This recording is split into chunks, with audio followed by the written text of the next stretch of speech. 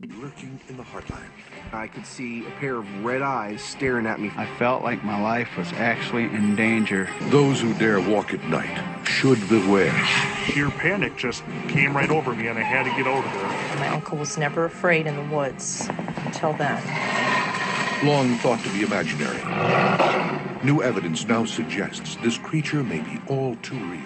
This didn't look like any type of human. More than 100 encounters have been reported here in the last decade. The most compelling was one captured on grainy 8mm film. The team is call blasting wolf cries into the darkness surrounding their camp.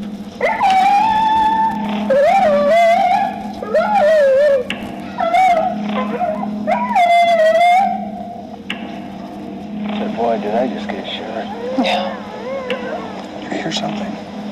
I heard something down there along, something like something walking down